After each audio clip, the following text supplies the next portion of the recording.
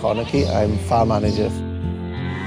We farm 1,000 hectares of land in mid-Wales. We have around 800 head of cattle, including 550 dairy cows. We have 3,000 head of sheep, and we grow some arable crops.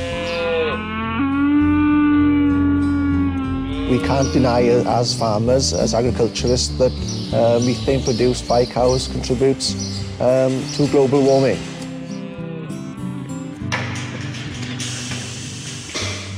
I'm David Davis. I work at the Institute of Biological, Environmental and Rural Sciences at Aberystwyth University. Cows have a very complex digestive tract, more complex than humans. Within their stomach, they are able to digest plant fibre, and humans cannot. To do that, they need a very complex mix of bacteria and fungi and protozoa within their digestive system. Now, these microorganisms do not have access to oxygen, and the food that we eat as people gets converted into carbon dioxide and water. Because ruminants in the rumen don't have access to oxygen, they need to produce a different range of end products. And one of the key ones from the rumen is methane. When you compare with carbon dioxide, methane is 21 times more potent. The cow eats the feed in front of it, and it goes into its stomach, and as a result of that, the cow burps a lot. And this gas, which is produced when the animal burps, is one of the gases linked to warming and the greenhouse effect.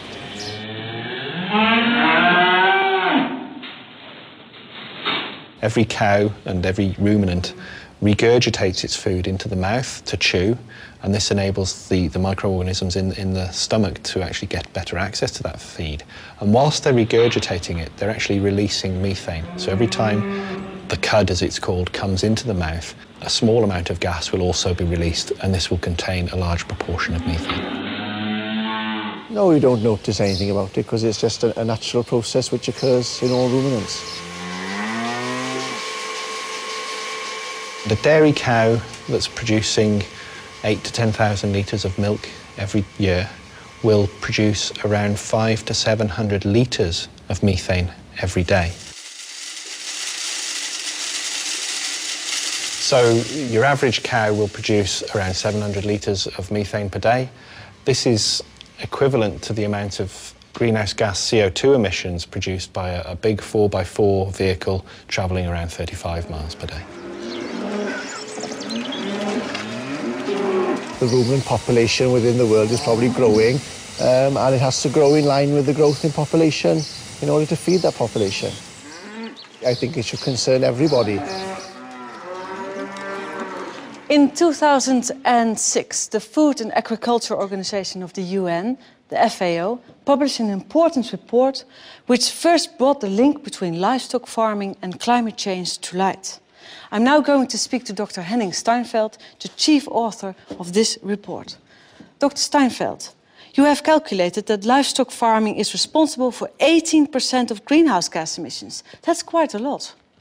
In fact, 18% is quite a lot. It has to do with the fact that in this assessment we took into account all the changes in land use that are related to livestock, the production of animals in terms of methane, the manure management in terms of also methane and nitrous oxides, and the various steps of the feed production, livestock production, processing, transport, and so on that have to do with livestock and feed commodities. And this is how you get to 18%.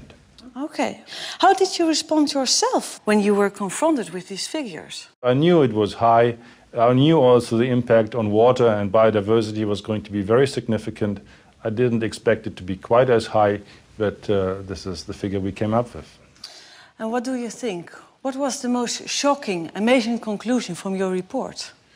Well, I think one of the issues is that this huge environmental impact that livestock have is not well understood by the public. It is not even well understood by the farmers themselves. So there is actually a strong case for regulating the livestock sector much more than is currently the case. Thank you. Everyone is talking about global warming and trying to find out why it is happening. But how can it be that livestock farming is hardly ever mentioned as one of its causes? Certainly when more and more scientists have made the link between livestock farming and climate change.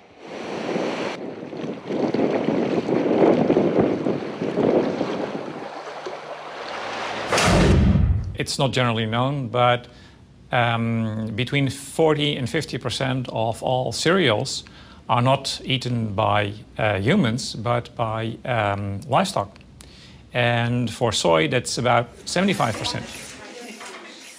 If you consider that it takes about 7 kilograms of grain, that's corn and soybeans, to just make 1 kilogram of beef, we're talking about hundreds and hundreds of hectares of soy being planted in former rainforest to provide meat. That's not a very efficient way of producing protein food.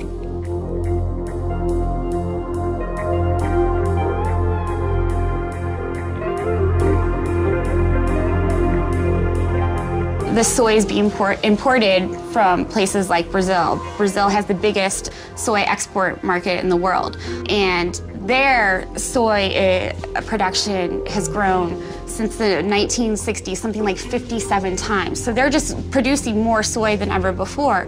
And most of that soy is being produced in very environmentally sensitive areas, including the Amazon rainforest and the Cerrado, which is a woodland savanna.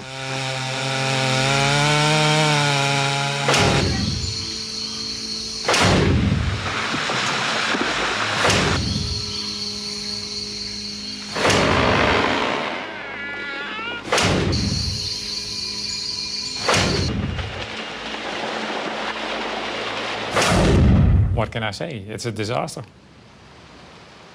The main drawback is losing biodiversity, but indirectly it's also influencing climate change. It's speeding up the climate change that's already occurring. Carbon sinks are places in the world like the rainforest or the Cerrado or some agricultural lands that soak up and sequester carbon. And when those are lost, we're losing a very important tool in the fight against global warming.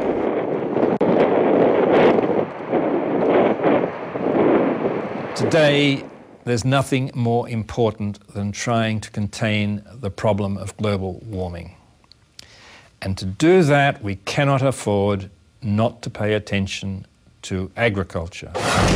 If we want to just achieve a fairly conservative objective in this sector, which is to stop this sector adding more by the middle of the century, then we have to take quite radical steps, because the natural dynamic is that as populations get richer, they almost universally consume more animal products.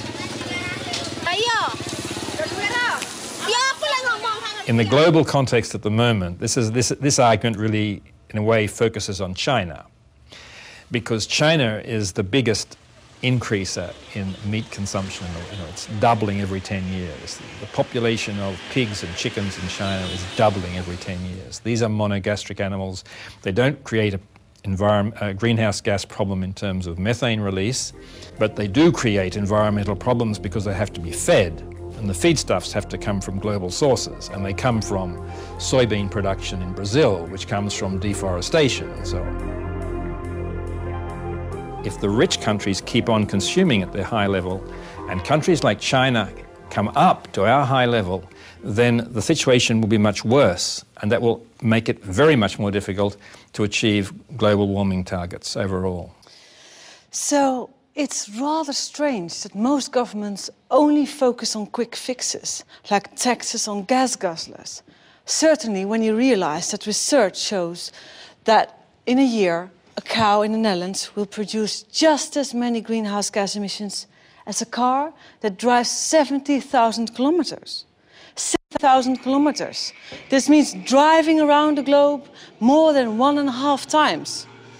In a medium-sized car, I should add. The image we get to see of global warming is always so one-sided. We only get to see factory chimneys and traffic jams.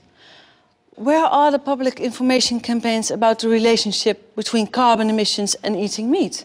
I certainly haven't seen them yet in the Netherlands, despite the fact that we slaughter 500 million animals here each year.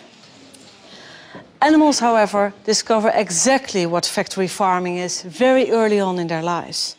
Piglets, for example, are castrated without anesthetic. Their tails are docked, they are forced to live in dark concrete stalls and usually only see daylight when they are taken to slaughter.